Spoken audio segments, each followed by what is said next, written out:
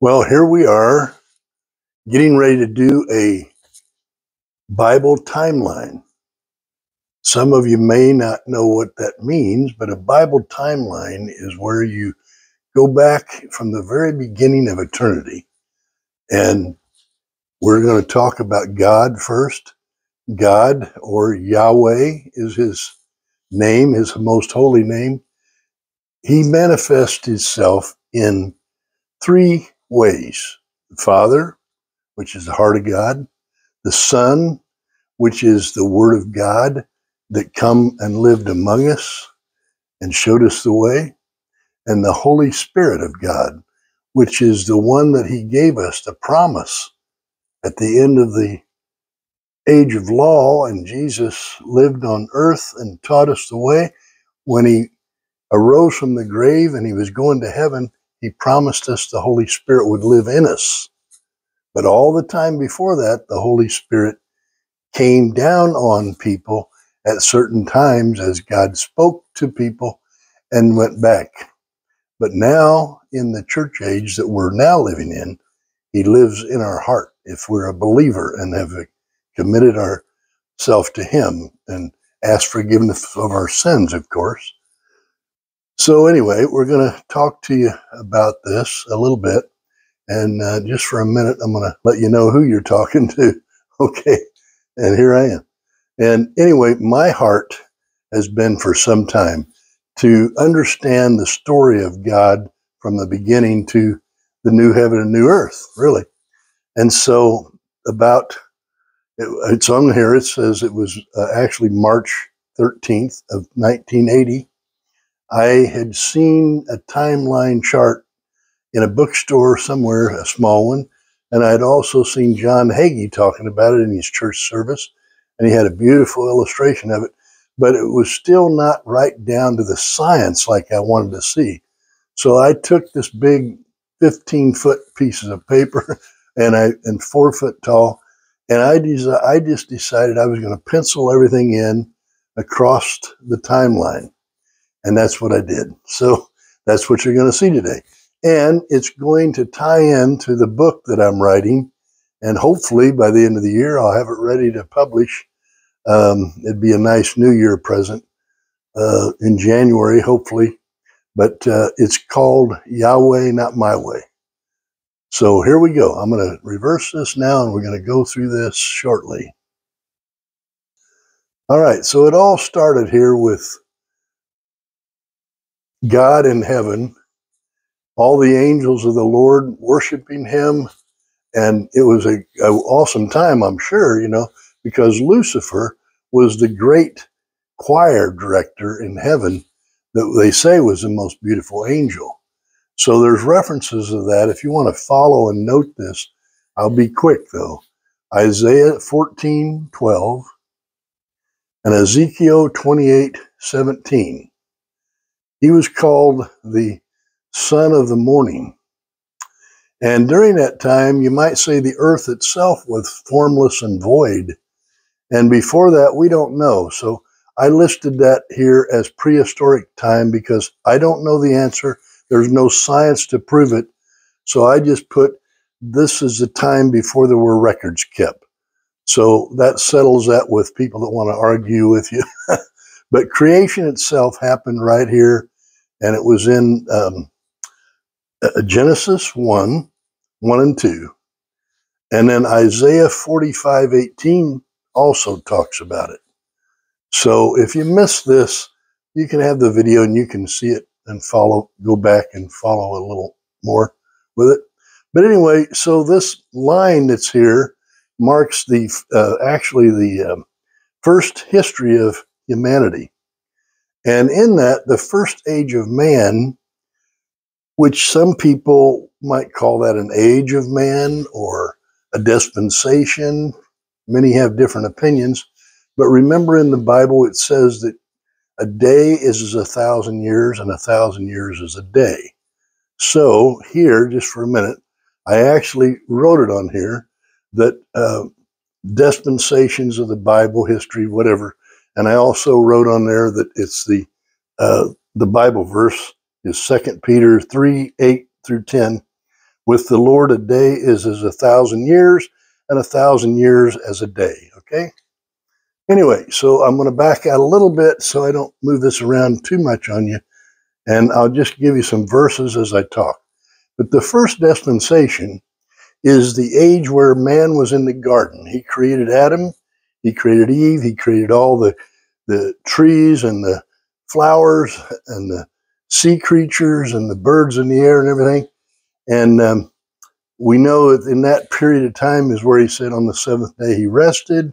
That was all during the age of innocence, okay? And right before that time, though, I want you to think about it, because up here, God said that he kicked Satan out because Satan wanted to be God. So you're going to see here the serpent, Genesis 3:1, was already on the earth, and he was going to tempt Adam and Eve. And if you remember, God told them that they were to not eat of one fruit. And you'll see the tree there, the tree of life, of knowledge, you might say. That's in Genesis 2:17. They weren't to eat of that tree. And but you know, they just, for some reason, mankind's been that way all along. And every age of man, you're going to see that there was a law given. Right, here you go. It's written right on there. You know, he said, here's your responsibility. Do not eat of that tree. Genesis 1:26 through 28 and Genesis 2:15 through 17. But they failed. They ate of it in Genesis 3:1 through 6. So there was a judgment, the curse and the death, meaning that man would only live so long from that time, and they would also work by the sweat of their brow, if you read the rest of the scripture. It was not going to be easy for them. They were cursed, and so now this was when they were going to know, and they were going to have knowledge. And right at that point, the Spirit of God looks at Adam and he says, "Where are you, Adam?" And Adam was embarrassed. He didn't want to see God because he knew he had sinned when Eve ate of the tree and then Adam followed suit. Well, that's when also during that time period is when you hear about the story going into the second age of mankind here, because this is the timeline where it's going to switch, see? So we're coming into the age of consciousness now. They know sin, right? So the first sin is Cain killed his brother Abel, right here, see? Killed his brother Abel. And why? Because of jealousy, hateful, you know, the lust of the eye, the lust of the flesh, and pride are the three sins that are mentioned in the Bible that probably you could say everything is somewhere around those three sins. Every sin in the world has something to do with those three sins. And during this time, again, there was a responsibility. Do good and have blood sacrifices now, because of the first sin was blood. And God now wanted, since there was blood spilt, you had to have a blood sacrifice. In Genesis 3:5, verse 7:22, and then also chapter 4, verse 4.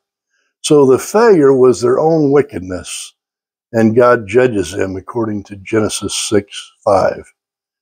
And the judgment was universal flood. Isn't that something? So during this age of consciousness, which was about a 1650-year time period, we know that in the age of innocence, it's no recorded years. We don't have years that I know of, and I haven't heard of anybody else telling about it. So we can't say how many years was there, but there was about 1650 years during the age of consciousness. Consciousness naturally meaning we know sin. So when you're an age of accountability at a certain age and you're in sin, then you're going to have to pay for that sin. And that's why when it got so bad, and God's seen already in the second age that man was going to do what they wanted to do and not what he told them to do. And you remember in the New Testament where it tells us, and also in Job 2, it tells us that man was so sinful that God had to destroy the earth by flood. Well, what was the sin? Well, we read in Job 2 where it says that the sin, or well, in the New Testament, I'm sorry, we read where they're talking about this was the same as the day of Noah. And the day of Noah was when they were sinning and lusting, doing things wrong, just like we are today. Okay?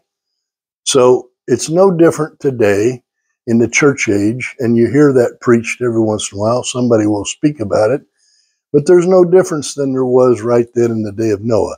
Now remember, there's only been maybe 1,600 to 2,000 years that has taken place in this time period. And already God is so furious because he gave him a perfect garden to live in. We didn't have to worry about sin. We didn't have to worry about dying or anything else. A perfect life. But man had to do it his way. And then what did he do? He lived in sin in the second dispensation of time during the age of consciousness. So God was so fed up. Think about how bad this would have to be, that the creator of man destroyed man and the animals, all except the two of each species, not necessarily of each type of bird, for example, but a species, and then Noah, his wife, and his sons and their wives. That's all that entered the boat. And the rest of the people were caught in the flood. They made fun of Noah for 40 years while he was building that ark. Can you imagine? Just like they made fun of Jesus, the Son of God, here on earth. They made fun and laughed at him and mocked. But you know, there is a day they pay, right? In the ark, it was the closing of the door that the rest of the people were lost in sin. As you're going to see at the end of the age of grace, it's going to be something else that happens. And man will be under tribulation and suffer. And then there'll be another great time, the day of judgment, where the final door will close. So Noah's ark and that door closing was symbolic of what's here to happen soon and at the end of the millennium again. So we're going to move on now. So at the time the flood occurred, then we move into the third dispensation of man. And in that third dispensation of man, that's called the age of human government. And man decides that he thinks he knows it all again. You know, Noah had 3 sons, Ham, Shem, and Japheth, and they were supposed to scatter, and they didn't. You know, it's supposed to have been that Shem went to the Middle East, Ham went to the African nations, as we know it, and Japheth would go into the European nations. Eventually they do. But during this time, they failed. And man builds this tower thinking that they're going to find God. They're going to build a tower to get to God. So God confused their languages. And the Tower of Babel represents that. That tower they were building, well, the reason they call it the Tower of Babel, Babel means the confusion of, different languages. It's different languages. So they didn't understand each other. Okay? So in that time period, there was a responsibility again. And the responsibility this time was to multiply and to scatter throughout the earth. Genesis 8:15 and 9:7. Failure, they didn't scatter. Genesis 11:1 through 4. So the judgment was confusion of the languages. See, we cannot fool God. During that period, that dispensation, that was about 427 years it took place. And I want to show you something else here. You see these colors here where you see lines coming down and across and everything? I want you to see that now and then you'll understand later. The orange line is the Father. And the Father come down with the Son and the Holy Ghost and they created. That was Genesis 1. So the world that was formless and void now becomes an earth that we understand now. Okay, then the Father, the Son, and the Holy Spirit all went back up. You see that? All 3. So the orange line is the Father. The dotted line then would be the Son. And the blue solid line is the Holy Spirit. And then the red line, of course, that's important. Lucifer fell, right? And he's represented as a snake here in the age of innocent. He's represented as the liar here. That red line going all the way across through eternity. That's Satan. Okay? And that's what he's here to do. He's here to confuse, well, kill, steal, and destroy, right? Okay, so anyway, now you know the line coming down this blue is where the Holy Spirit keeps coming down on man as God speaks through man to tell him what to do. So in this age of human government, the Holy Spirit of God dwells within certain believers for certain times, or from time to time, you might say. And when they failed and God was angry again, he confused their language. So now we're ending the third age, or the third dispensation of man. And remember again, as I'm going through here, just keep it in mind, a dispensation is a period of time that's not necessarily a certain amount of years. Ages, the same way, an age of man, the age of this, age of that. It could be a number of years, and it can vary. And that's what's happening through the Word of God, different timelines. But in this third stage of mankind, just remember, we think that was a long time ago, and all of this has taken forever. But God looks at it and says, no, it's not. A day, again, remember, a day is 1,000 years, and 1,000 years is a day. So in my understanding, that's God trying to tell us, hey, it's not been that long for me. I don't think about time like you folks do. You might think it's important every time you go to bed at night, and then you get up and you go through the day and 24 hours passes, you go back to bed and you keep doing that. But God is always there. Probably, I would say God is always awake. He always knows, because somewhere in the world there's sunshine going when we're asleep, right? And God is always awake.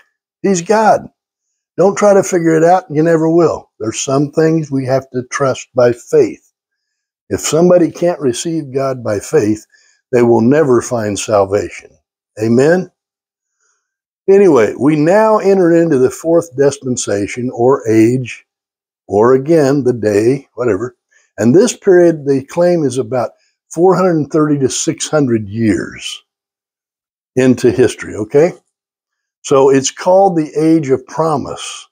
The reason is because God promises Abraham that he will become the father of many, many nations, okay? And we have songs about Father Abraham, things like that. And it's all pointing to that and telling that story.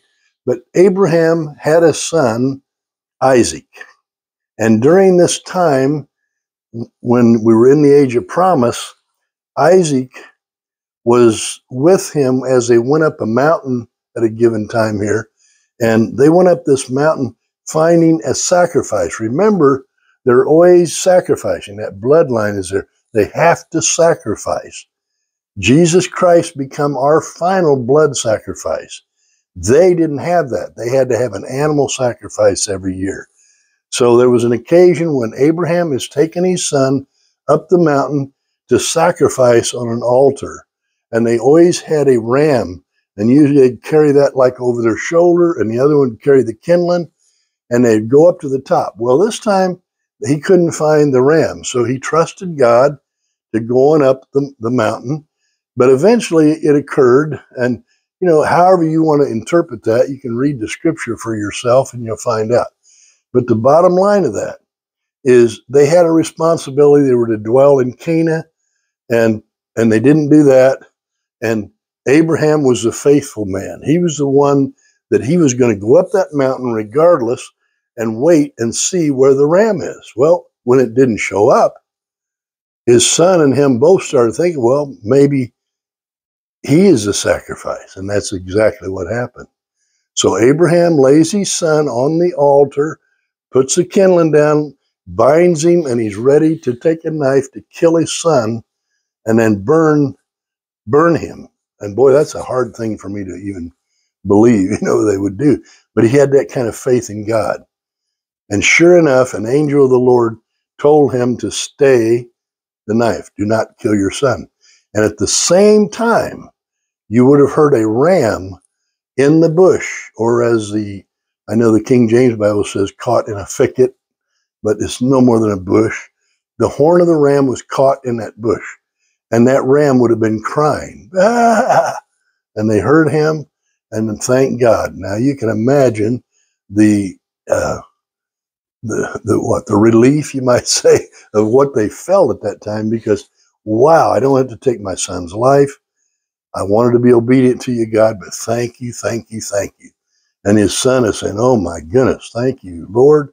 Thank you, Father, you know.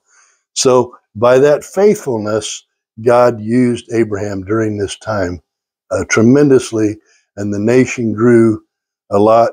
But at the end of this time period, the people, because they failed, you know, it says here they were to dwell. That was the responsibility, to dwell in Canaan. That's Genesis 12. Well, they failed God, and they ended up in Egypt. So they dwell in Egypt. That's Genesis 12:10, and also 46 through 16 are key verses and key chapters there, okay? So Genesis 12:10 through 46:6.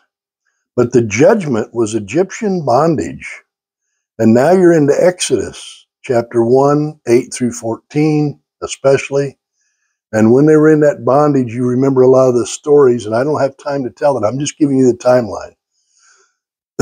But that's when Moses then was told, right at the end of this dispensation of time, that's when Moses was told to tell the people of Egypt, the Pharaoh, to let his people go.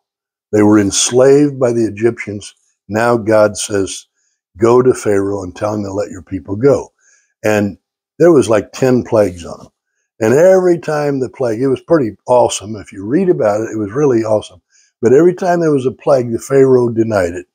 Until then he said, okay, the firstborn of every family is going to die. And so the Pharaoh kind of laughed at him, I guess, at first. But then God told all the Egyptians, or all the Israelites, to put the blood sacrifice over their doorpost. Again, blood was used. And the angel of death would pass by. Well, that's what made the Pharaoh finally let him go, because when he saw that his son had died, and he was really furious, but he knew that they had to get this God away from his people, and so get Moses to take his people out of there so they would stop finding judgment. And they did. So they gave him silver and gold and everything, and they left with over 1 million people, and they start to the Red Sea. And this is where the fifth dispensation starts, at the Red Sea. The Holy Spirit had come down again, you know, and was there with Moses, directed him. But the people were they were whining all the time. They'd never listen to anything. They didn't want to obey him, and they were tired of waiting, and they would complain all the time. So as they complained, God just let them wander in the desert. How long? 40 years. 40 becomes kind of important a lot of times in the Bible. You know, it was 40 days and nights that it flooded. There was 40 years that Noah built the ark. Now here we are, these guys wander in the desert for 40 years. And then they come to the Red Sea. And now they're complaining because they see that they can't cross the Red Sea, right? You all know the story. So that's where God performed another phenomenal miracle. Holy Spirit comes down, an amazing thing happens, and they see it for themselves, that God is parting the water so they can go through. Isn't that, I mean, that's hard for me to even imagine, you know? But that's what happened. So that's where our faith has to rest and understand that we can't see everything. We don't know everything. But I want to give you a good picture so that you get a picture of why we're here where we are and what's coming, okay? And we're getting awfully close to the most important part. So I think we've been in this about 20 minutes or so, 24 minutes. All right, so the age of law comes into being. That's the fifth dispensation. It lasts about 1,500 years. And when the law was given on Mount Sinai, this is pretty important. Before the law was given, the Lord told Moses that he was to go and be on Mount Sinai, and the Lord would come in the cloud and meet him. But he also told him, for 3 days, I want your people to cleanse themselves and be ready to meet us there around the mountain. And so at the end of the 3 days, they come to the mountain, and all of a sudden they hear this powerful sound, which is the voice of God coming through the cloud as a shofar. So it's a little more powerful if you understand the shofar, okay? So I want you to hear the shofar, because it would have been a lot louder than this, but I'm just going to blow it for a second, okay?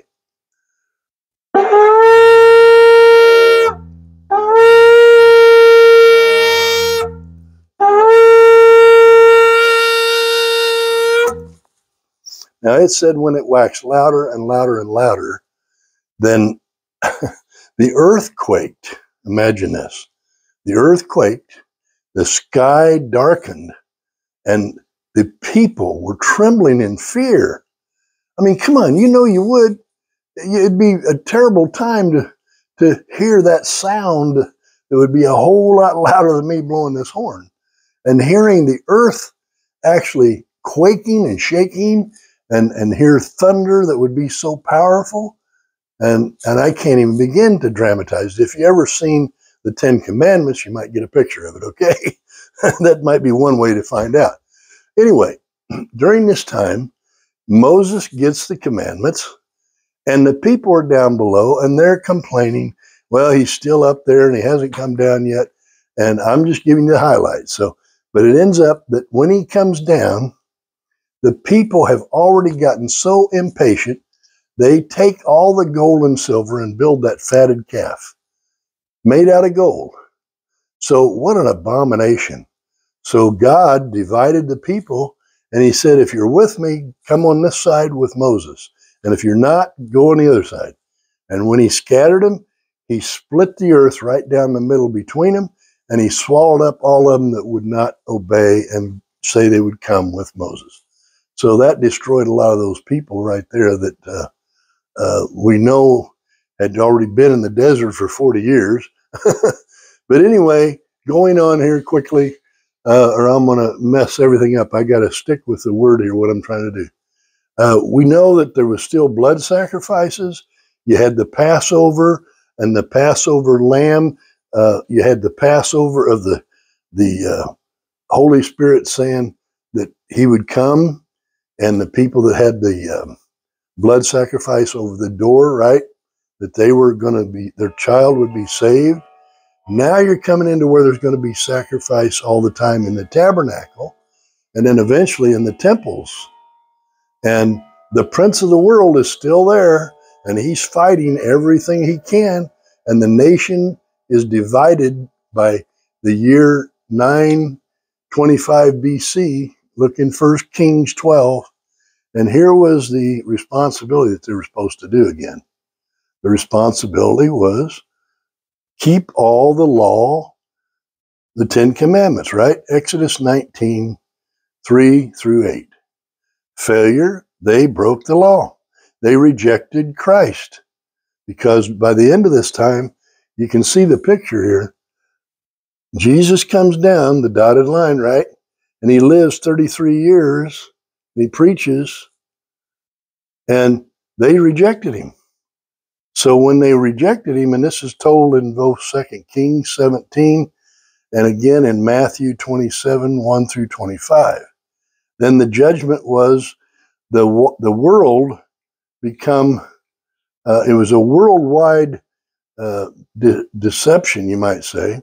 And Deuteronomy 28, 63 through 66 and Luke 21, 20 through 24 tell about this story. So there was desperation all over the world, and the people would not even listen, because here comes Jesus, he's born, and they don't believe it. You know, they don't want to believe he's the Son of God. You know that story. But here he is, he's living here, and he's baptized with the Holy Spirit. Remember, John baptized Jesus. And then he enters at one point, he enters Jerusalem on a donkey as their king, but the people want him to be the king forever, and that wasn't the plan. The plan was the final blood sacrifice would take place. That's why it says it is finished on the cross. The blood, the lamb sacrifice. Jesus Christ died for our sins. John 5:22, John 7:30, and so many other verses. Your favorite one, probably John 3:16. But all that time, think he was teaching them. He was seeing people healed and delivered and everything, and people still turned on him. And the Sadducees and Pharisees wanted him dead. So they got their way, didn't they? And again, they failed God, you might say. So failing God is not really a good idea, but we'll find that out here soon. But they did. So what happens? Jesus has the Last Supper, and he tells them that he will be leaving, and he gives them the communion, and they really don't want to see that happen. You got one of them that turns on him because, let's face it, Judas wanted Jesus to be the king right there. That's all it was. He just wanted him to be king. So he thought he'd force it on him. So he turned him in and received coins. And then later, when they went to Gethsemane and he realized what he was doing, and he saw that Jesus was going to die on the cross, he hung himself. He threw their silver coins in that back, but he hung himself over it. So I don't know about him, but I know all the rest of the disciples. We know the story that during this time, they were out there spreading the gospel after Jesus ascended into heaven, and every one of them were killed. Every one of them died by some torture of some kind. So, we're fortunate today that we don't necessarily have to die for our faith, but boy, so many people are not living for their faith. They have a head knowledge, they have a form of belief and deny the power, and they're afraid to even tell their testimony to people and to be able to tell people how to get to Jesus, how to come to heaven. They don't even know how to say it. They'll tell you, oh, I don't know how, or I'm not a preacher. But every one of us are preachers of the word. Every one of us should be telling about the gospel. So here we are, the sixth dispensation of man. And at this point, we're at year 2021. So we know that it says that by this my Father is glorified, that you bear much fruit, and so prove that you're my disciples. He told us that, but we're living in this church age, and see, he went up, but he gave us the Holy Spirit to live in us, right? So we're supposed to be following what the Holy Spirit is guiding us to do. And we're still not getting it. No one in the Old Testament period of time had the Holy Spirit living in them all the time. They just had the Spirit come down on certain prophets or people that wrote the scriptures. That's all. But now, here we're living in this age where every person who really is believing God for their salvation is got the Holy Spirit to guide them. And he does talk to us. You should know that, right? Okay, so anyway, during this time, there's also a green line if you see it. And that green line that was going across there, I forgot to tell you, that's man.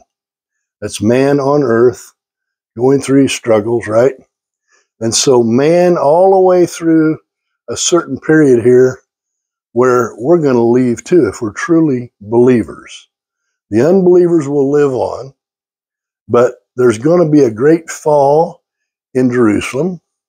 We talk here in this section, some of the things that are critical to say is, it says that in AD 33, roughly, that's when Paul had a conversion, become a missionary, and he spread the word of Christianity all over Rome and Asia Minor. He ended up writing 16 letters in the Bible. That's pretty powerful. He spoke in Rome and Turkey and all that area. And there was a lot of desperation in Israel at that time. Ezekiel 36, 16 through 19 talks about it. The responsibility during the age of grace, the church age, you might say, the responsibility was to live by faith, receive Christ, be led by the Holy Spirit. John 1:12. Romans 8, 1 through 14. Ephesians 2, 8 and 9. That tells you a lot. The failure is people would reject Christ and trust their own works that they could be good enough. And I hear it all the time. I ask people what they trust in. Well, I'm a good person. I should go to heaven because I go to church and I give my money and I'm a good person. And no one is good enough to get to heaven on their own. It's only by the grace of God. So anyway, the judgment that's going to take place here is the great tribulation is going to come, and it's going to be a terrible time. If you want to read it, read Matthew 24, 21, and then read Revelation 6, 15 through 17. So here's what's happening right now. This is important to get this, okay? Highly important, because what's going to happen right away, I got this, I'm in the camera view with my light behind me. Sorry. Up here it says,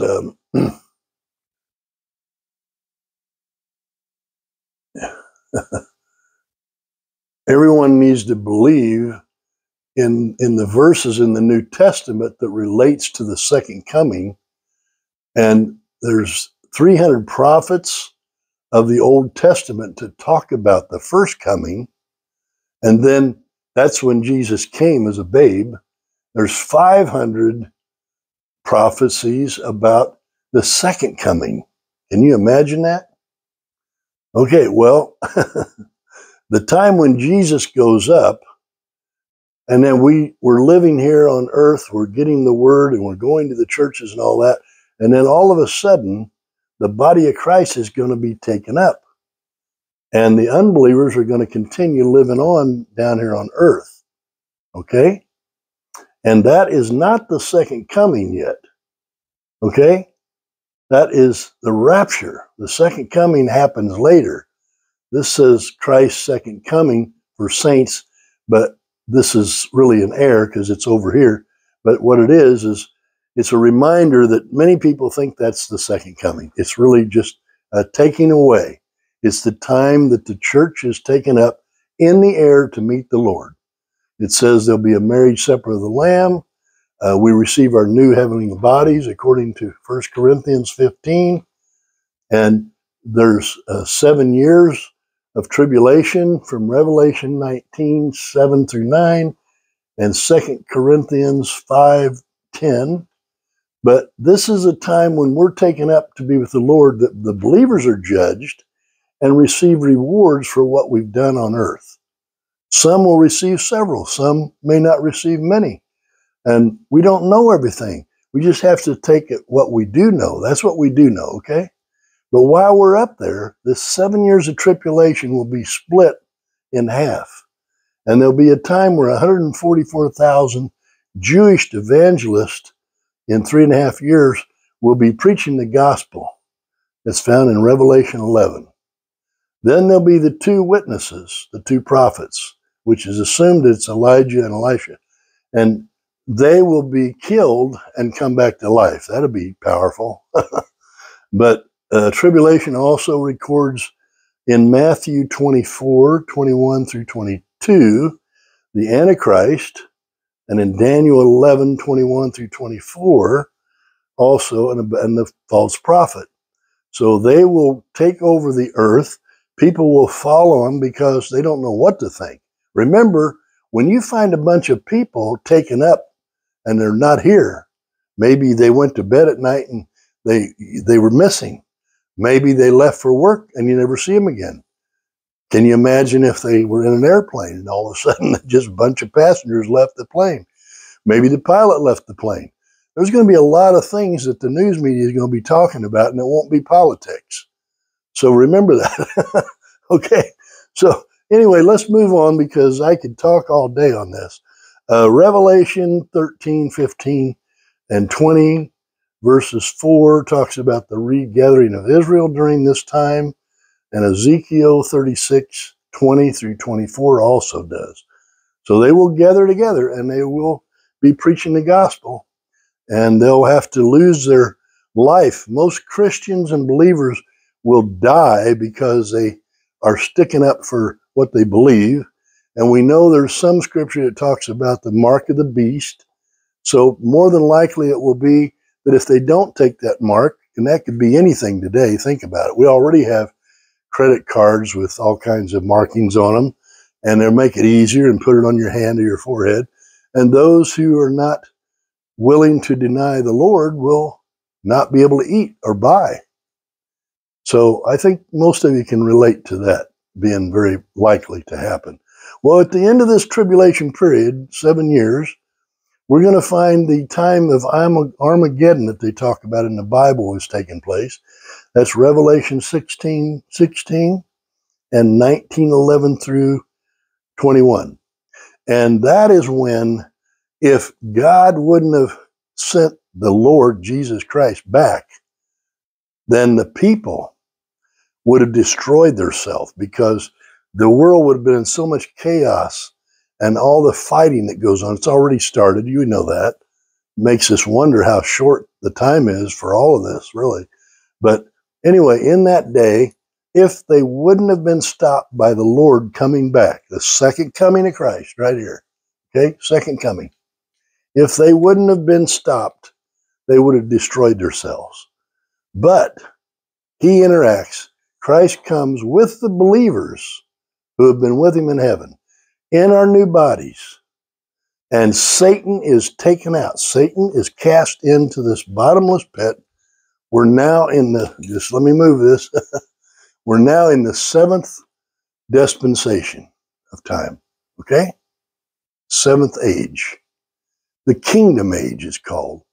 And this is where they talk about the restoration of Israel. And there will be a temple built at some point there.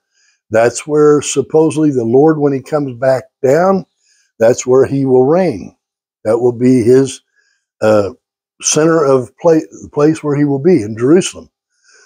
So they say that the temple will be built and placed where the, or either right next to it, where the Dome of the Rock is on Temple Mount. But it's immaterial to us. It's going to happen. That's all we have to know. Okay, we don't have to know everything. And Christ is now going to be King of Kings and reign with sinless men. Why? Because at that time, Satan has been taken out. Satan has been put into the bottomless pit or the abyss, or some call it Hades, along with the unbelievers. See, all the unbelievers here, they die during this tribulation, and they're taken out along with Satan, right? So now the only ones that are living here are the believers that came back, and the ones who died during that time. If you remember, they've died and they were believers. They died they were martyred for their faith. And then all the other believers that have died since time that God honored in their belief, they will be here. So it's like a spiritual being. You got to understand, we'll be new bodies, a new way of thinking, a new way of living. And the Satan will not be there to tempt you. So nobody can blame Satan for anything. So 1,000 years to me is the seventh dispensation. They say is 1,000 years.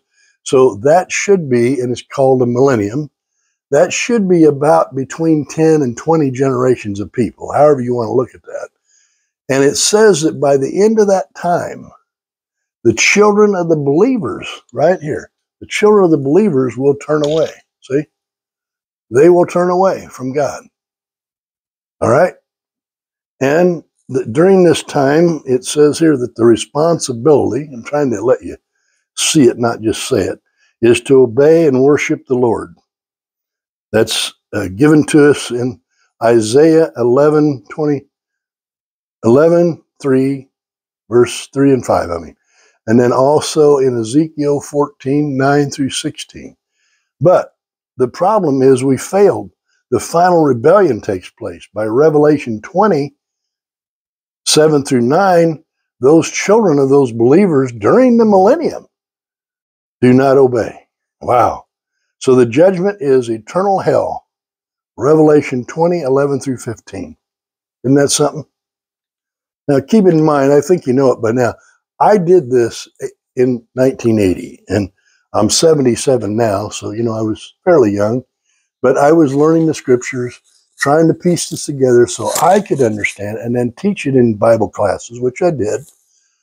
And now I'm putting it back out because my book is all about this. The book called Yahweh, Not My Way is bringing us to understand how much we failed God and how much he's given us opportunities over and over and over. But now here we are, and this is terrible, but now we're at the time of the final. It's terrible. I mean, it really is. This is the great white throne judgment. Now, the believers are safe because remember, the believers already were raptured, and the ones who died in Christ, they're going to be here. They're going to be found in the book of life. The book's open right there. The book's open, right? The believers are found in the book of life, and the ones who came back with the Lord. So here the believers are watching on, and they're on their way to the new heaven.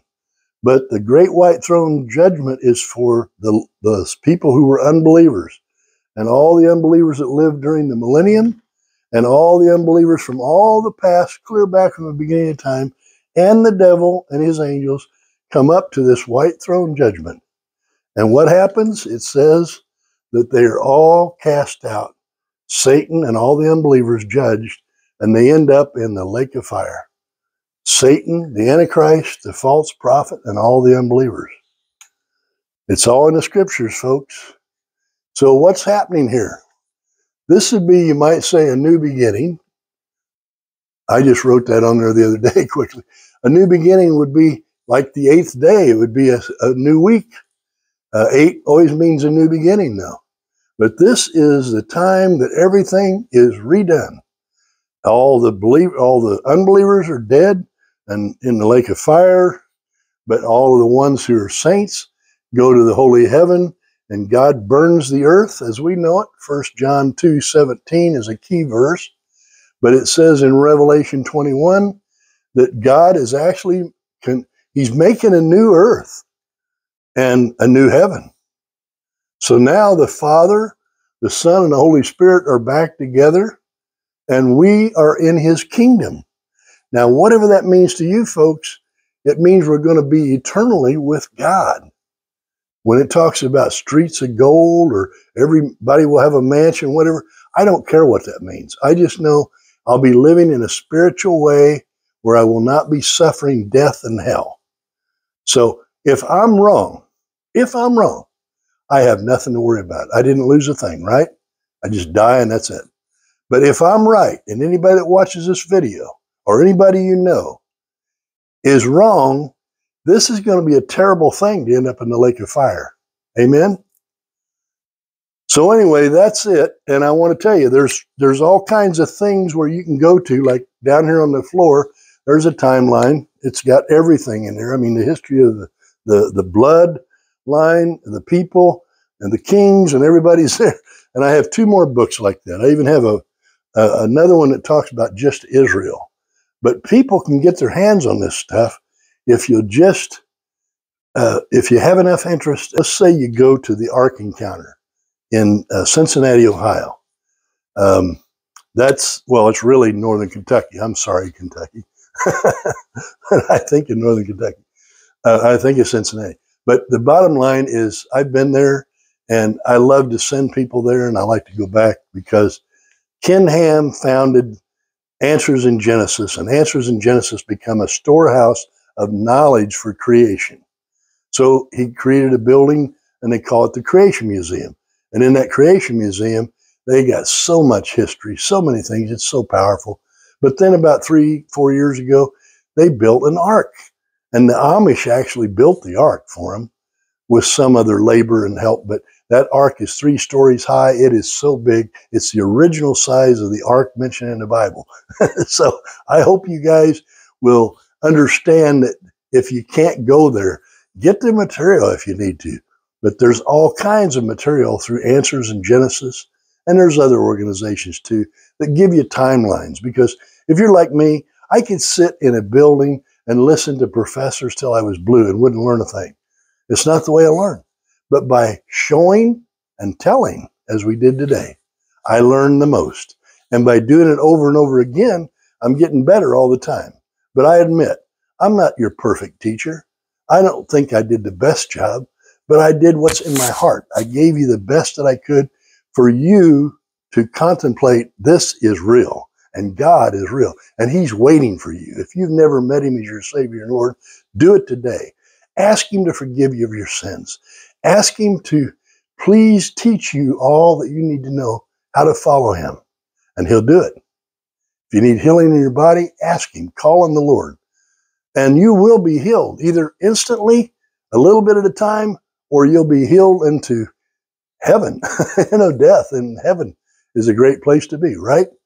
Okay, we've been 50 minutes, and I know that's a long time for some, but I hope somebody got something out of this. And if you didn't, at least I did, because I learned again, and I will be speaking in the morning on a prayer call that will be many people from different parts of the country, and we pray for about an hour, and then we actually pray individually for each other's needs. But I will be speaking to this same thing just on a prayer call, which is not live, but I mean, it's not a video call, but I'm going to be doing a shorter version of it. So I'm praying for myself right now. Lord, please help me do a good job tomorrow. Okay. And God bless you all. And hey, have a great forever. God loves you. Amen.